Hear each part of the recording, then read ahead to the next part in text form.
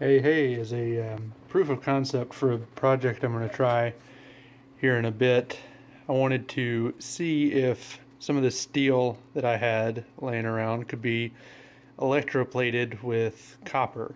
And I found a few tutorials and how-tos and walkthroughs about how to do it. And I think I've got all the stuff here. And keep in mind, I'm going completely blind, but I've been to the store tonight and I have a bunch of cleaning vinegar, which nothing ever specified what that was. I think it just has to be above 5% acidity, which I would imagine this is because it's supposed to be diluted. The other part I have hydrogen peroxide, supposed to be at least 3%. Once again, this was hydrogen peroxide, so it may not work, but then again it might. I have some Ajax. I just needed some abrasive cleaner, and I think that's what this is. We have our copper here, these Scotch-Brite copper scrubbing brushes, a 6-volt lantern battery, and then I have an empty jar here that I've washed out and cleaned.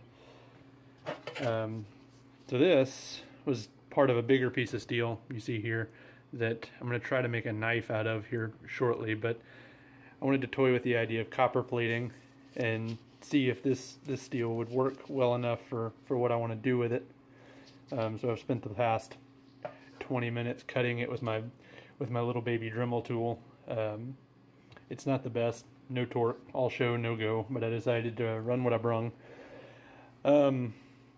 So now what I'm going to do is I'm going to turn on the water, and I'm probably going to have to set this down, but I'm going to turn on the water and wash this off real well with soap and water and the Ajax. I'm going to try to make a abrasive paste out of it. And I just noticed a rough edge here on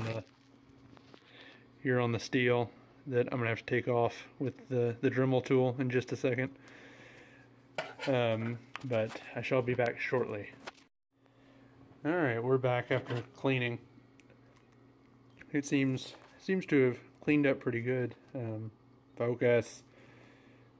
It's got pretty nice shine to it. I botched it up here trying to cut it with the Dremel tool, but yeah, I think I got most of the stuff off of it, and it seems to be pretty clean to me. One thing I didn't account for was shoddy materials. These cheap vinyl gloves from Publix, but so I scrubbed through my gloves. So I've come back, re-washed these gloves, washed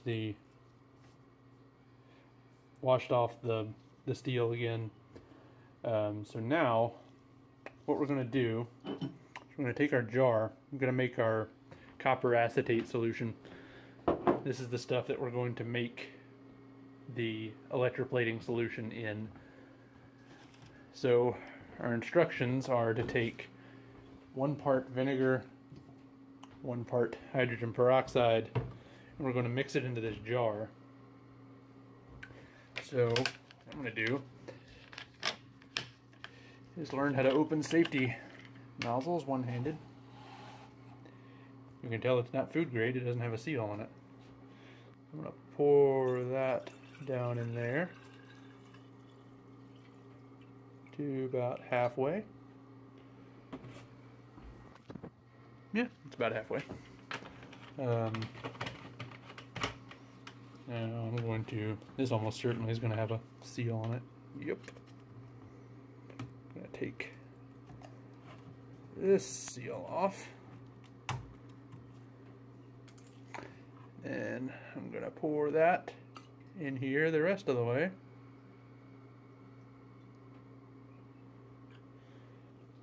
Put the lid back on.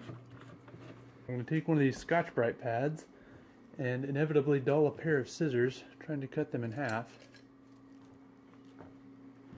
Because I'm supposed to have, well, maybe I can untwist the end here. There we go. Unroll it.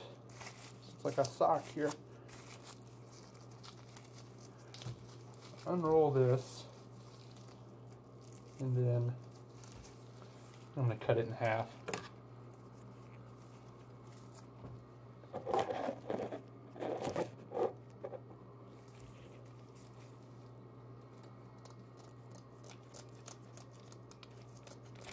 Alright, what do you know?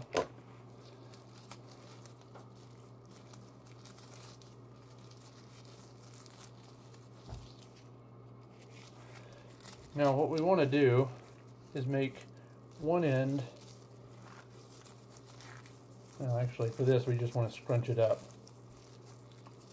And then we're going to, I'm going to take this scrunched up ball of copper, I'm going to dunk it down in there. Now theoretically, in a short amount of time, we'll start seeing bubbles. I'll be back in a moment. Okay, so it's doing something. Got bubbles and it's turning blue. Now for full disclosure, apparently I forgot a step. Several people have suggested that you should microwave or otherwise heat the solution before putting the copper in it until it's just before boiling. I think it's supposed to help the reaction occur faster. But it's been about 10 minutes or one beer, depending on your preferred method of measurement. But I'll report back when we get more blue. Alright, so we're about 20 minutes in. I've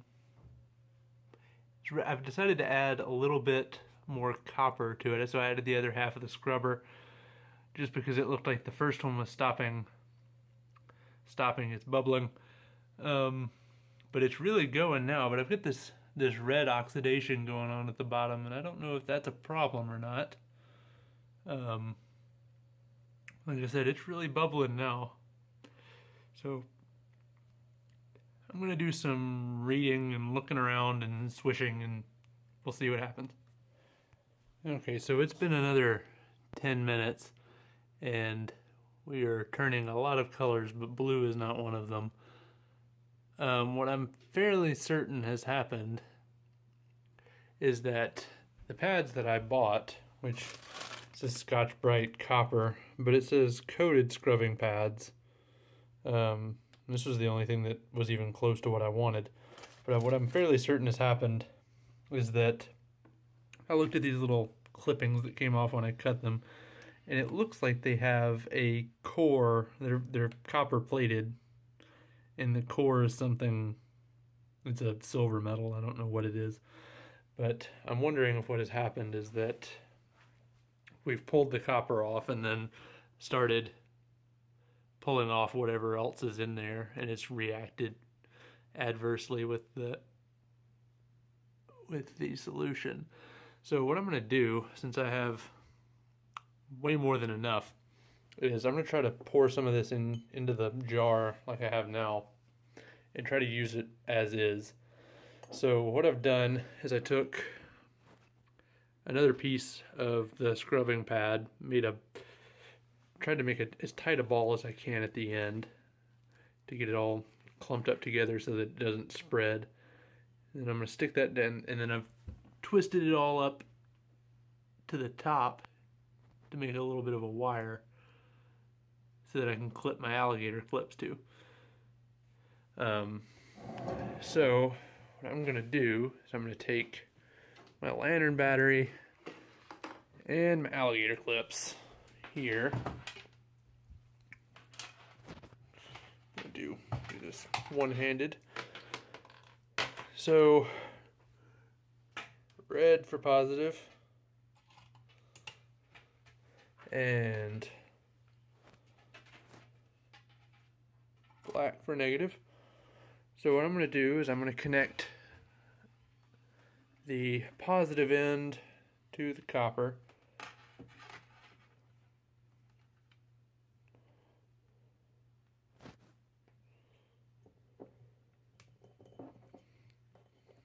Okay.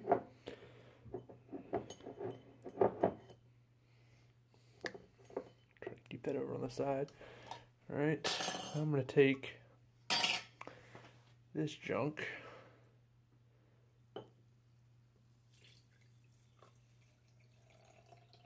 and to make a complete mess by pouring it in there. Oh yeah, That's exactly what's happened. You look at the stuff that's exposed, it's completely pulled the copper off. And it's got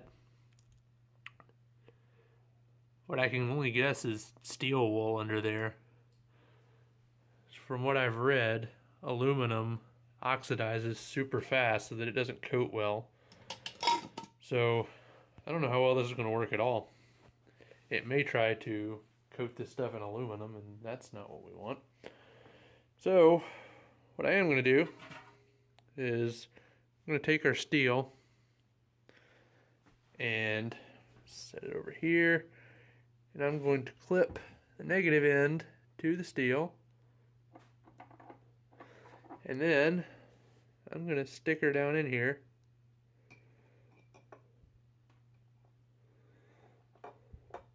while trying to avoid making contact with the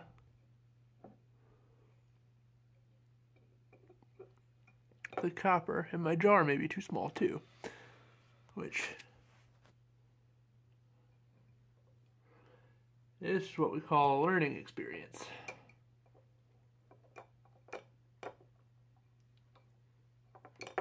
Stop it. There. Now, let's see. Yeah, we're touching it down there on the bottom. No, we're not.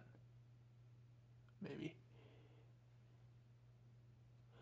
But I've got this about as far away from the side as I can.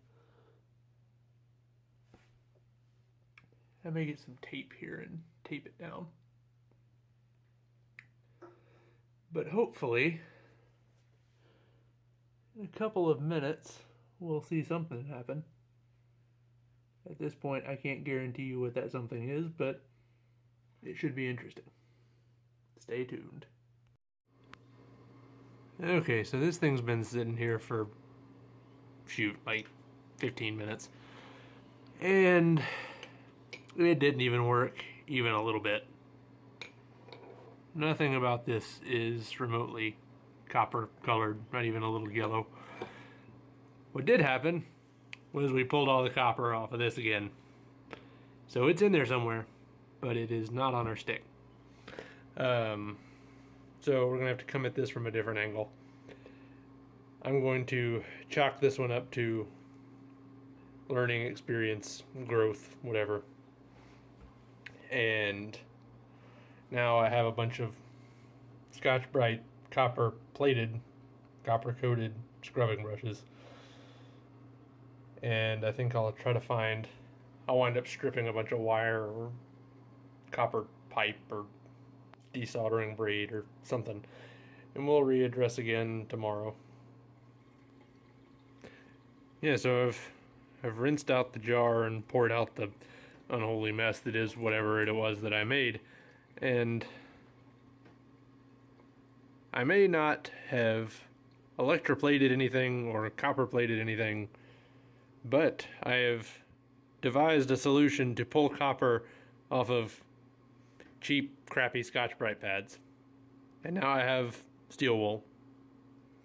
I have a lot of steel wool. Hooray.